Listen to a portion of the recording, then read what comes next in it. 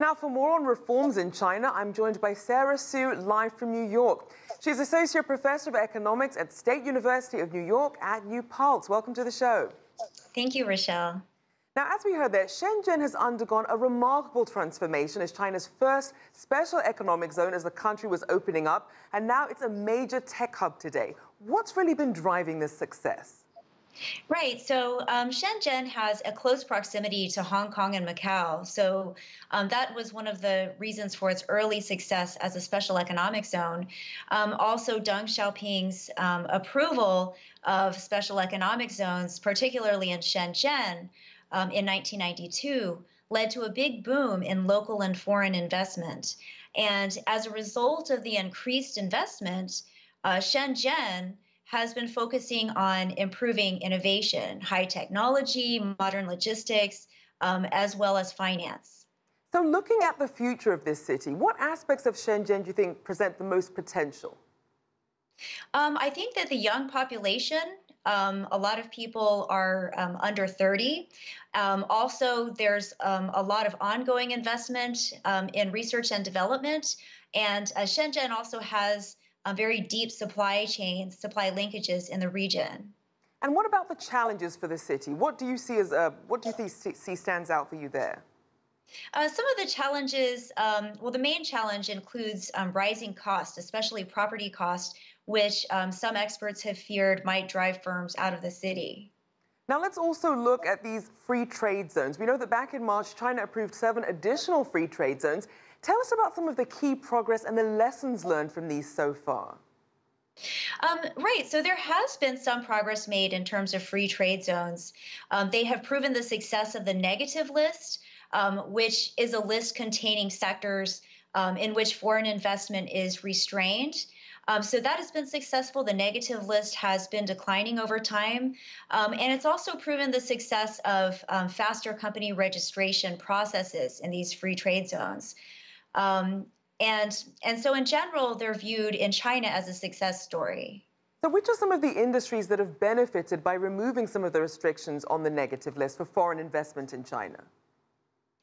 So many industries, manufacturing, technology industries, as well as financial industries.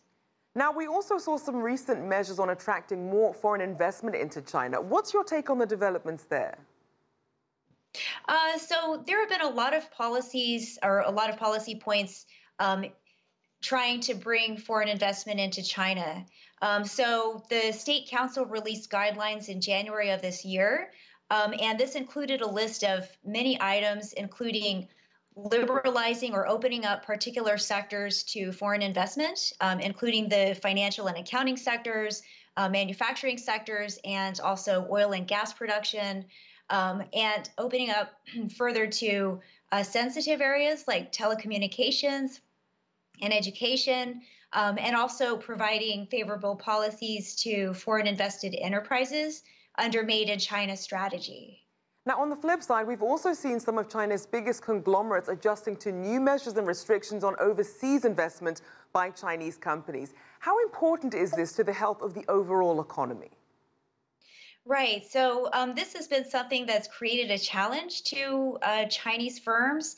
I think that over time, the restrictions are going to strengthen the overall economy. So China has implemented 3 categories on overseas investments. And so some industries are banned, some are restricted, and some are encouraged.